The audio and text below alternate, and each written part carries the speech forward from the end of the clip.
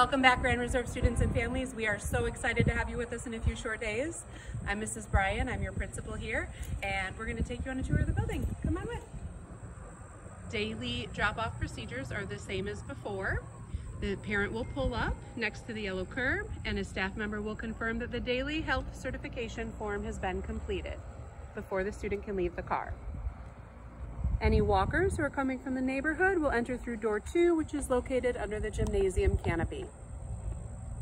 So what you're seeing here is what we refer to as the bus loop. The buses will pull in, drop our students off, space them out as they're getting off of the bus, and they will approach one of our back entrance doors. So this is one of our back entrances, and when the students approach, remaining socially distant, they will give their name to the staff member that's at the door. And once the staff member has checked that they have completed the required daily health certification, the student will enter the building. So where we're standing right now comes shortly after you enter one of the back entrances, and to the right are the music classes, and straight ahead you would find our cafeteria and our gymnasium. And when you look to the left, you'll see that it leads all the way down our academic hallway.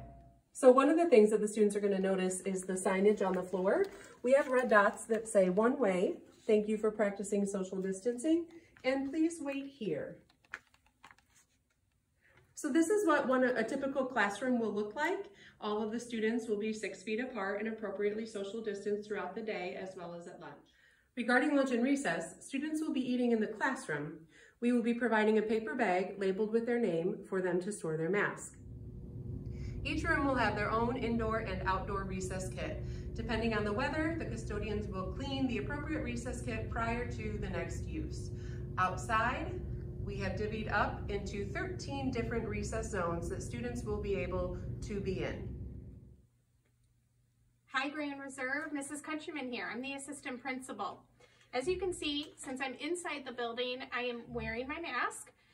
All of our staff and students will be wearing masks throughout the day. This is our amazing library. This year, students will not be coming into the library, but Ms. Hamer, our fantastic librarian, and our library paraprofessional, Ms. Magazzini, are going to be working together to deliver books in a safe way to each classroom. One other thing that you're going to notice is that we're going to have a staggered dismissal schedule, and so students will be coming out kind of in shifts.